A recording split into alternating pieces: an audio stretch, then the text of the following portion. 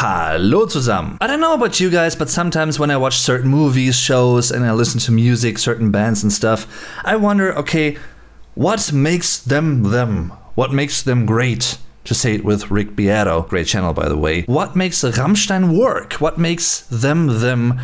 How do they work as a band? So let's try to find that out today. I want to give my personal opinion, my personal reasons for them being as awesome as they are. Let's find that out.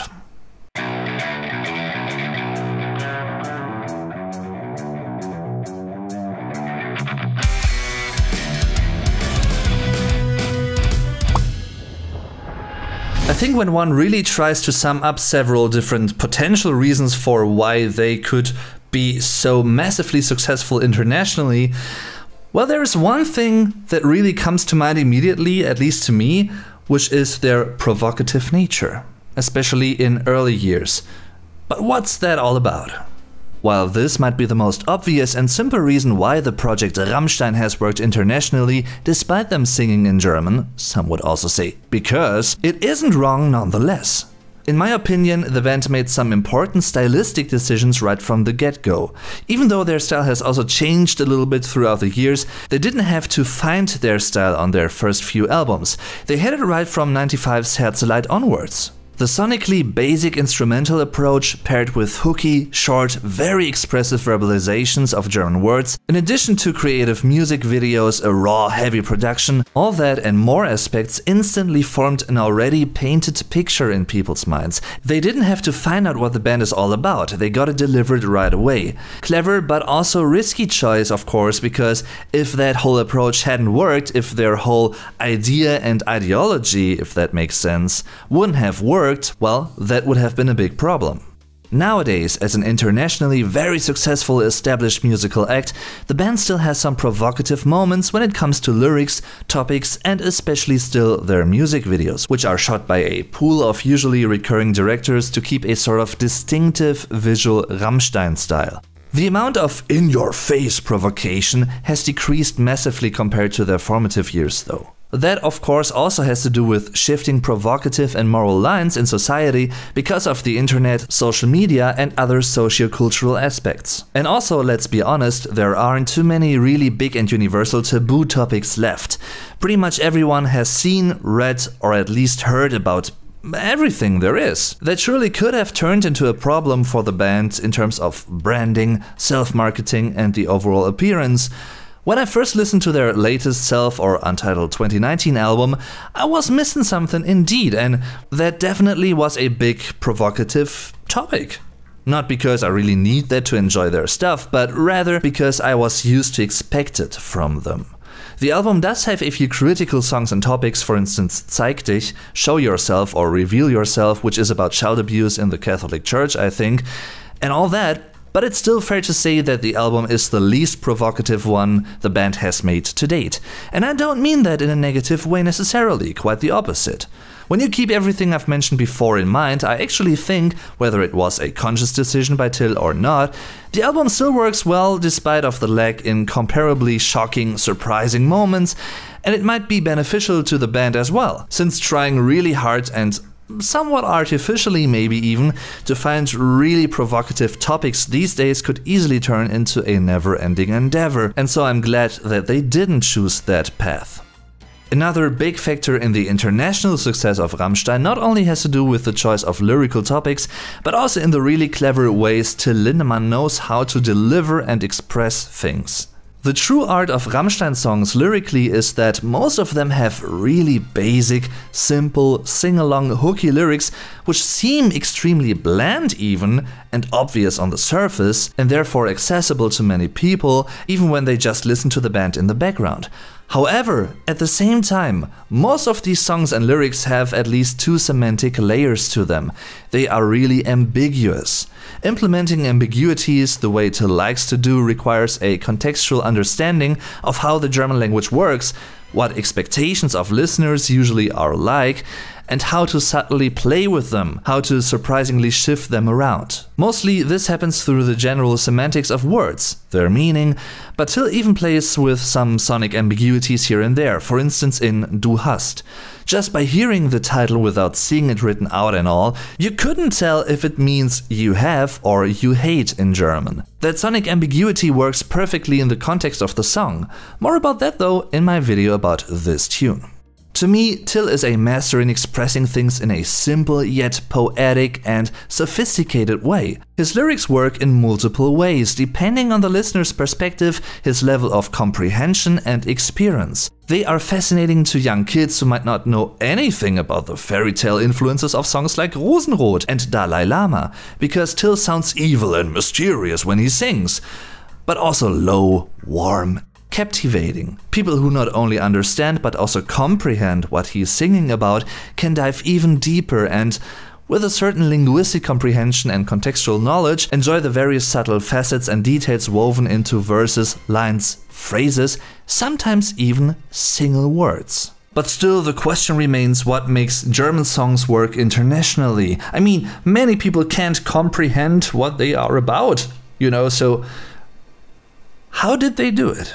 The long-term Swedish Rammstein producer Jakob Hellner really summed this up in the Reise making of. It's Till's general intonation, his tonal range, verbal stressing, and the overall expressive verbalization of mostly ordinary German words.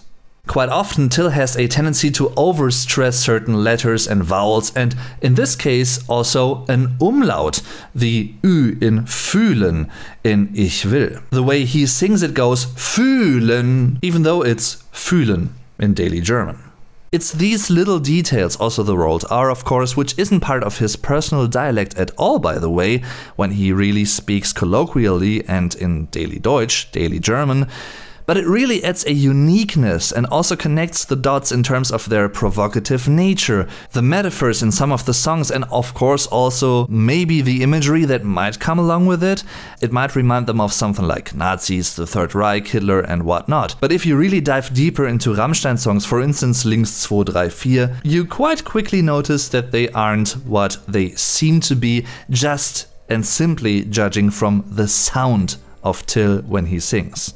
So don't get them wrong. Singing this expressively also stems from a common way of intonating German on a classic theater stage and opera. It's Bühnendeutsch, stage German, and also might just occur automatically since singing quite low can also result in that idiolect, a personal individual way of speaking, verbalizing things, for instance also in certain contexts.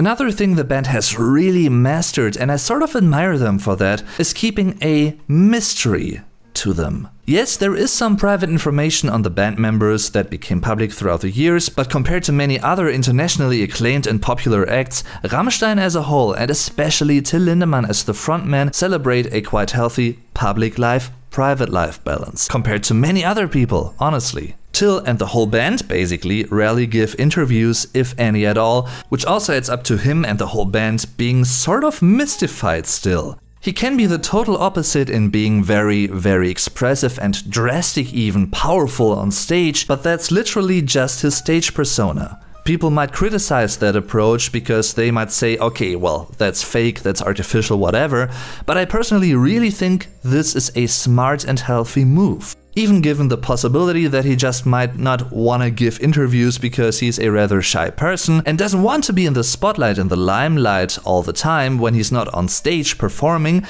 this still evokes respect in me and really keeps him being mystified to some degree. So, in the best sense of the word, Till Lindemann is a performer. In being that he and the whole band manages to be charismatic, enigmatic and drastic, and that's by and large the whole look of the band to many people, I guess. It's certainly also the seeming contradiction between serious, at least serious sounding lyrics, and the band taking themselves not too seriously all the time, which becomes obvious when you watch making-ofs and behind-the-scenes material, for instance. Apart from the heavy sound, simple yet effective hooks, layered lyrics and Till's expressive singing style, their live shows are simply superb and unparalleled. Even if you don't like their music, there is still sort of a chance you will simply enjoy their show for what it is. Meaning, it could easily also work without their specific music, just as a complex, expensive show, a happening. Apart from maybe the first few shows in the mid-90s, the band has quickly picked up on a visually and impressive live show style. Of course, it's also beneficial that in the late 90s, Till officially became a pyrotechnician, so that he can also plan new effects and the like directly. It might be just a detail in the big Rammstein cosm, but having a band member who's directly involved and knows about those things and realizing these effects and all how that works, the production value, the whole show benefits from that in the end. So, summing all this up, and there are even more things I could talk about, Rammstein is more than just a band. I mean, just add the typical Rammstein R, the R, and it makes them what they truly are, in my opinion, a brand. That is a massive achievement which should never be underestimated. Yes, it's also part luck, coincidence, the right timing, the right place and all, but it's also hard work to see, to realize chances, to take them, to make something out of them and to keep them relevant and working, and even maintaining them throughout more or less absent years. So why do I personally love Rammstein? There are many reasons for that, and I can't really pinpoint that down to one single reason. And I don't think that is a bad thing necessarily. Quite the opposite, actually. I think that's a good thing, because it really shows how versatile this band is. But what do you think makes Rammstein as successful as they are? What are the potential reasons for that? Feel free to tell me in the comments, and if you enjoyed this video, also don't forget to share it with other people, because that is the best way to support the channel. Thanks very much for doing that. And also, thanks for watching. I'm Provocative. Tschüss und bis zum nächsten Mal.